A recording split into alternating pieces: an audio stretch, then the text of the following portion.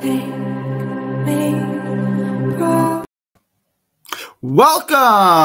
to the Boxing Bookie. We are back. We're going to get into the heavyweight fight that is on ESPN that absolutely no one is talking about, but there's money to be made on it, so we're going to break it down for you.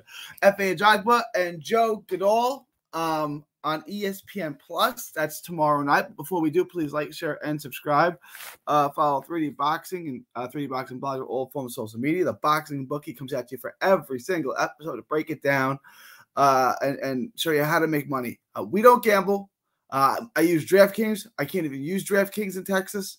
But if you do gamble, if you do bet on sports, I'm going to show you how to make money consistently. I'm going to show you how to make a second stream of income betting on boxing.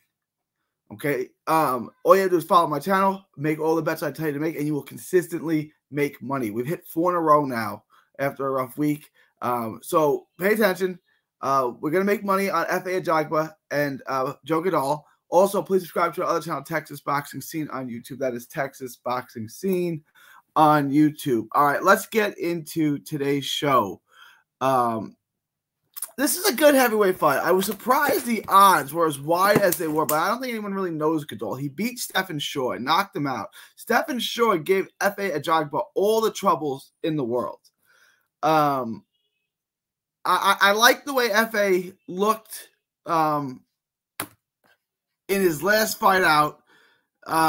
He's fighting a little bit more off the back foot. He's more moving than just a slow plodding target, right? Like the guy is fairly athletic for, a guy who's 6'6", 240. Both guys are around 6'6", 240. But in the last fight, Zan Kasabutski, I thought it was the best he's looked so far. I really do. I was impressed with the performance. This was a fight a lot of people. He was actually a slight betting underdog. Kasabutski was a slight favorite. It was 19-0. He got destroyed. He finally ended up getting disqualified for low blows. He's trying to get himself out of the fight, and he did. It was a bounce back of the fight with Stephen Shaw, which was not super impressive. But he eked out a 96-94 three-way ×3 decision at the Turning Stone over Shaw. This is a big fight. Goodall is a guy, again, without a lot of hype and gloss, but he's got to win over Stephen Shaw. He lost to Uni. And Uni has gone on to beat Tabiti. Like, Uni's a good fighter. And there's a lot to like about Goodall, right? He's got a good jab. He throws in combination. He throws in really good combination. So does Uni. That's something the heavyweights over there in Australia do. He's also the same size. He's about 6'5.5", 240. There's not going to be a noticeable size difference in the ring. Both guys are around the same size. He's got a lot of tools in his toolbox. He has a nice little uppercut on the inside. Like I said, he has a hook. He throws in 3s and 4s. He's a good little fighter. He's got a durable chin, it looks like. But he's got major flaws. And his major flaws is he's very easy to hit. He's slow. He's super slow. And defensively, he leaves his body wide open. Ajagba's got a good body attack. It's a bad combination. Now, I'll be honest. It appears that he can take it to the body. But when a guy can hit like Ajagba, you don't want to. And eventually, he's going to break you down and stop you. And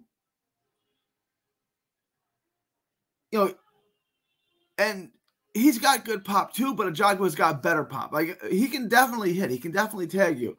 But Ajagba is the bigger hitter of the two. And I think, he's faster. Ajagba, both guys can be caught from the outside. Both guys are defensively flawed. But his flaws are so glaring defensively. And he's been able to overcome because Shaw's not a puncher, and he's pretty durable. He's got a durable chin. He takes it to the body well, so he's able to overcome his defensive flaws and win the fight on offense. But I don't think this particular fight he's going to be able to do that. But this is a good fight, which he could win, and this is why I don't love this bet. I'm going to show you the best way to make money on this, but I really don't love the odds in this fight because when you see the odds, you say, this fight's closer than that. It's closer than that. And ultimately, Goodall is a sucker for a right hand. He'll eat right hands. He'll try to switch to the southpaw stance sometimes, and it won't work for him. He's going to get nailed with right hands. And these are bad things when you fight a guy with a big right hand like Ajagba. Ajagba is more fluid, and I know that's weird because he's not a real nimble guy, but he's gotten better. He's improved in a lot of things. I think at this point, Ajagba's pretty good. Like, he's a pretty good fighter. He's worked on his combinations. He's not just throwing right hands. He's not so mechanical. He's doing things a lot better than when he was blowing guys away. And he's fighting nobodies when he was a PBC and Curtis Harper walked out the ring. He's a better fighter than that all around. He's a really good body attack, but he eats a lot of shots too. And it could be a problem, but I also noticed, and we haven't seen Goodall go very deep into fight. So this is what made it interesting. He did go deep into the fight with Hooney, and he seemed to really fade. Like, he started throwing less. He throws some pretty good volume early. He started throwing, and it was the first time. No, it was it was the first time he has been scheduled for 10, but this is the first time he actually went 10. And I thought the fight was competitive. He was probably losing. One of the judges had 190. That's not right. 98, 92, 97, 93, I think is about right. And he won those rounds early. And then he got dominated in the second half, and his punch volume dropped. It didn't seem to have as much sting on his punches, and he started eating more shots. He was more stationary, and he really seemed to fade. And that's a bad sign, again, if you're fighting Ajagba. Ajagba doesn't waste a lot. He doesn't waste a lot of punches. He doesn't waste a lot of energy, and he sustains his energy. And I think we're looking at a late Ajagba stoppage. I'm going to show you the odds now. I think it's accumulation. He breaks him down and lands something big on a hurt fighter. But I'm going to show you the odds now. I'm going to show you why I don't love this fight. But it is a main event on ESPN, so we're going to show you how to make money on it. And it's always a bull market somewhere. And this is what I'm saying. Ajagba is minus 600. Goodall is plus 400. It's not a bad bet to pick Goodall, but he's not going to win the fight, and that's the issue. Like, this fight's closer than that. Ajagba should not be a minus 600. He should be minus 350 or something like that. 600 is way too wide, but he'll probably win. And I'm not going to touch, because I said around 8 or 9, so I'm really not going to touch the over-under. I don't love this. I would probably go under, but again, it's I think there's better bets to be made, right? Because you're going to get the same odds on this, which is what I think is going to happen, which is your best odds. Ajagba, and I think by late stoppage, and that's paying almost even money. So right here, what we've been able to do, if Ajagba wins by knockout, we've been able to take a 2-to-1 bet. Make it a 2-to-1 bet, basically. Right? We're going to bet 200, and we're actually going to win a little over $100. So we're going to walk away a little over $300, $304 or something like that on this bet. A one-time bet for $100 on Ajagba, and a one-time bet on Ajagba by KO, TKO, or DQ. And that's going to pay pretty well for how big the odds are. So I don't think it's a stretch. Like, I think if you ask 10 people, 9 of them are going to tell you Ajagba wins this fight by late stoppage. So I think that's the bet to make. And we're also going to hedge that a little bit, and make some money on Ajagba on the money line. Although that's, it's not great there. It's only paying, it's $100 bet's going to pay you $16.66. I wish the odds were a little closer. If I was making this, I would make Goodall plus 200 and Ajagba minus 350. I think it's that kind of fight. I think these odds are way too wide, but I do think, I don't see Goodall getting an early stoppage.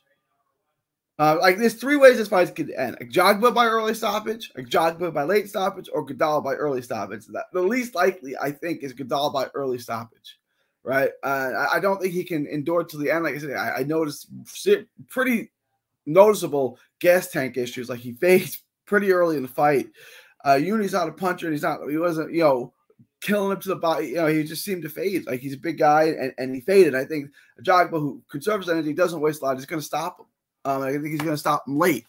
So let me know what you guys think. That's what we're doing. We're doing Ajagba at minus 600, and Ajagba to win by KO, TKO, DQ at minus 115. Let me know what you guys think. Leave your thoughts, comments below. Please like, share, and subscribe. Follow 3D Boxing Blog on all forms of social media. The Boxing Bookie comes at you for every big fight, even the ones we don't love, like this one.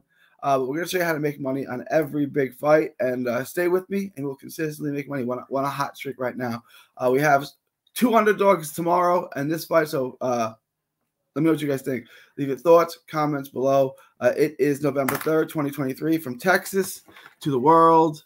Thank you, and God bless. Don't miss a tweet, post, story, or video. 3D Boxing is on Twitter, Instagram, and Facebook. Hit the subscribe button now to stay inside the ring.